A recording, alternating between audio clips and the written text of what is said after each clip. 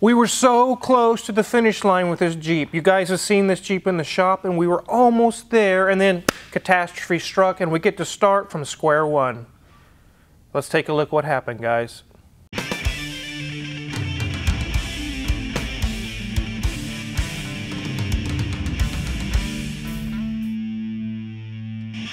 This is the 1983 Jeep Wagoneer. You guys have seen the shop. You've seen several videos on it, and along the way we've kind of gone through not a full restoration, but kind of a minor restoration. We're going to put a good rebuilt engine. The transmission had already been rebuilt. Do some minor upgrades here and there, and the customer is going to take it and be very happy with it. This has been a back burner project for quite a while, and the customer's totally okay with that. We were oh so close to the finish line. We had it running, we were fighting with it a little bit, and I'll describe a little bit about that here in a minute, but I actually had Danielson come over to finish up and do some final tuning with it, and it all went down the toilet. The customer is so angry, but not at us. They're angry with what happened with the engine. It is very, very bad, guys. My mechanic's frustrated because at first he thought he damaged the engine. After we just did some discovery and digging around and found out it was not Danielson's fault at all. He did a very good job. The engine rebuilder did not. Now keep in mind, guys, the customer had his engine rebuilt at a different shop. It was not rebuilt here. And it's really bad. Let's go over some of the things we have done to the Jeep, and then we'll take a look at the carnage. So we'll start here in the interior. We've had the cluster out. You can see all the lenses have been replaced. These normally had like a cone-shaped lens inside of there, and they usually fall down inside the cluster and get lost, or they look really bad. But these have been, we refinished and put new lenses. Everything's up and going. We did bypass the amp meter because they are known very frequently to overload and catch fire and burn the Jeep to the ground. Customer said, let's go ahead and disconnect that amp meter and leave it alone, so we did. We've also gone through a lot of the interior inside of the dash, replaced relays, switches, and all kinds of things of that nature. It does have an aftermarket radio in it. The clock has been replaced and it is working. The AC system, as you see down below the bottom of the dash, has been gone through with a new evaporator core, expansion valve. All those things have been replaced, and it was working really good before the engine failure. Whoa, Wizard, we're in the back seat. Yeah, but we're not doing any of that funny stuff. We're just looking at this customer's Jeep. Of course we are. And so we had Low End Upholstery made some carpets for the rear. They were really just destroyed pretty bad, and he was able to find matching color and everything, carpeting that works really well. Went together with the slats, cleaned them up. It looks very nice. It's got new speakers. Everything's cleaned up in the back. The headliner is very nice as well. Again, Low End Upholstery did that for us here in Newton. They did a very, very good job. There are a lot of things that you can't see. There's wiring that's been redone. There's switches, relays, things inside like in the glass, the motor, the defrost, everything has been redone inside the tailgate. I really can't show you that now, but it has been redone. So the interior-wise, everything is up to snuff, and like I said, we were almost there. It was really close. So that's what we've done on the interior. The exterior didn't need anything really on this. We did clean up the rails and things and put them back on. There was no major damage to the body or anything. It does have some fairly decent tires on it. It didn't need a whole lot of suspension work or anything. But we've gone through and replaced some of the hinges. You can see a lot of the relays and things. So you can see we've had custom harnesses made here in the shop to run the fuel injection system. It is no longer carbureted. It was converted to an Edelbrock ProFlow 4. That would make it easier to start in the morning, and he could take it up to altitude up in the mountains and not worry about carburetor jets and things not being correct. It does have a new wiper motor, lots of new hoses and lines and cables, all kinds of things have been replaced so that it could be reliable. But as you see, there's a gaping hole. There is no engine in there, but there was. You guys saw an engine in there, and there is no longer. You just seen it's out. It's been torn apart. We took it all the way down to the block to figure out what in the world is going on. So, the Jeep itself is pretty much done. Everything's been ran, all the wiring's been ran, the interior is done, everything the customer wanted has been completed. But let's take a look at what happened to this engine. All along the process, there's been trouble to try to get this thing tuned right. I've looked at it, I've had a few other people looked at it, we've been on the phone with Edelbrock, and it never would run just perfect. It was kind of rough, and some of the fuel ratios and things like that were constantly out of whack, and I thought maybe there's a vacuum leak, maybe something wasn't installed properly. But every time we would go to recheck everything that we've installed, it checked out beautiful. There's nothing wrong. And so we're trying this, trying that. Daniel's son sat over here with the little tablet that's actually used to tune the ProFlow 4. It comes with the kit. And he tried all kinds of different parameters. He has experience with these things. And he never could get it to do right. He could never get it to act right. Obviously, putting engines in is not the problem. The tuning wasn't the problem. The fuel injection system wasn't the problem. All the aftermarket parts and things that the customer had us installed, what we thought were the problem, ended up not being a problem at all. There's nothing wrong with any of those items. Finally, Daniel's son was actually trying to do some final tuning and trying some other ideas, and the engine was running, and all of a sudden it started knocking, clacking really loud, and then it got so bad we just turned it off. We're like, what in the world just happened? And that's what I could just describe. Danielson thought he ruined the engine. He thought, I don't know what I just did on there. I thought, oh no, I ruined it. He was so distraught. He was almost in tears. I said, I don't know that it's your fault, Daniel. I don't think that it is. Let's go ahead and pull the valve covers. Let's pull the intake and kind of just get an idea, see what's going on here. What's making that noise? And the results that we found meant that we had to pull the motor. It's bad, guys. It's really, really bad. Shame on the builder. Shame on the builder that rebuilt this engine. Let's take a look.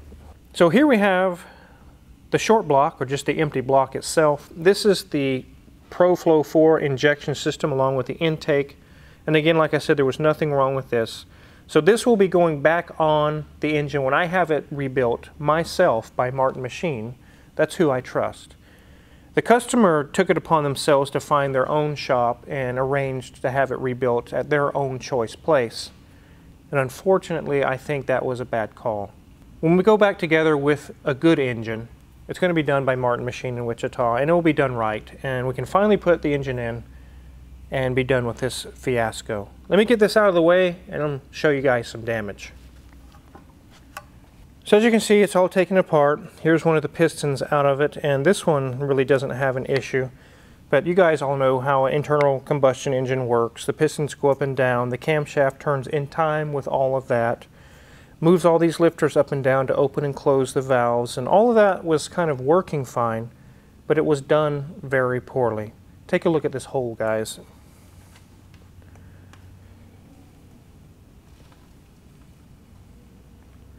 I can put any of my fingers through, almost my thumb. Yeah, that's a hole right into the water jacket. Let's go take a look at some of the other carnage which caused this hole to happen. So as we dug deeper, we pulled the lifters out. They should look fairly flat on the bottom. And they should be, when they're soaked with oil, they should be stiff. This one is not, it's squishy. This one is stiff, I can't even squeeze it at all. And look at this one, guys. It looks like it's half of it's been eaten off. See the difference?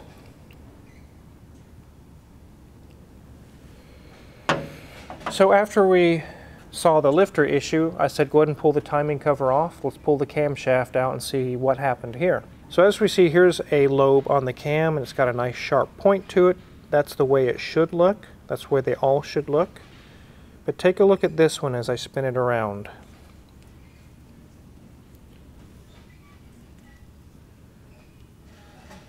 It was rubbed all the way down. Probably a quarter of that lobe is gone. And that was the one that was rubbing on this one. So what we had is a lobe fail, and it actually took out a lifter with it. Either the lifter or the lobe failed, one of the two. I don't know if there was proper break-in oil or things put in on it. I'm not sure what happened there, but with that cylinder, that's the one that actually we saw that has the hole in the block. It got so bad right there that as the lifter came up, it actually, the push rod came off the lifter, and with the spring tension from the valve spring, it slammed the lifter like a hammer down into that very thin casting on the cooling jacket. It's paper thin, guys. And just wham, punched a hole and just filled the valley with coolant. All of that because I'm not sure why. I don't know the exact reason why it failed this way. I just know it did fail. As we did some digging around in the rest of the engine, let me move this cam out of the way. We can see the bearings on all of these connecting rods. They look pretty rough. They look pretty scuffed up. Look at this one here. It's got, like, you can see on the outside it's rings. I don't know if the tolerances were wrong or there was no assembly lube used. I'm not sure what happened with this, but it's not good. So the last and final thing that we found that made me decide we're done with this engine, all the other rods, and including this one, they're not loose, but they do have a nice, easy move to them. They shouldn't be floppy loose in the piston, but they should be able to be moved fairly easy. But there was this one here. Watch this, guys. I have to really force it. I mean, you can't.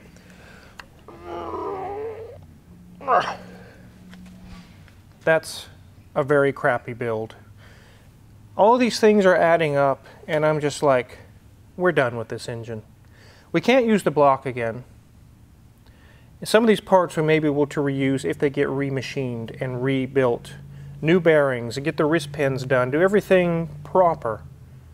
But we definitely can't use the block again. The block, unfortunately, is toast. Ooh, did we just get a new anchor for our boat? Yes, we could. You can lift that and throw it overboard. I'm not lifting that. I don't think so, but it would be a good purpose for it. Yeah, that engine, as far as the block, it definitely is now a boat anchor. It's unusable. It'll fill the valley with coolant and ruin the rest of the engine. So, we'll hop outside real quick, and we just happen to have laying around, you guys seen a video on it, an engine block for this thing. Let's go take a look. Wait a minute. Not this one. Yes, do you guys remember the video with the rat-infested Jeep that was literally to the top of the engine bay with rat nest and rat poop? Ew! Yes, that Jeep. This one. The engine turns over freely by hand. I don't care about the rest. I don't care that the wires are chewed and all that other stuff. I just want the block. And it, like I said, it turns over freely by hand. My engine builder at Martin Machine can work with that, go through the journals, go through the cylinders, everything, and fully make it happy again. So, luckily, we just have this one sitting out here. It's actually kind of a godsend. It's very nice. Okay, who cleaned it out? I think Junior Mate cleaned it out. Poor guy. Yeah, I feel sorry for him, but at least we have one here. So let's head back into the shop. So yes, this is sickening. This is the kind of things that happen that make you want to throw up. When I gave this information to the customer, I could tell he was about to throw up. I did give him the idea. I said, how about we take this back to the builder and let them make good on it? He said, hell no. He said, I don't want them touching any of my Jeep parts or my engine. He says, I will gladly void my own warranty. I don't even want to talk to those people. I'm so mad with them. He says, I might strangle them.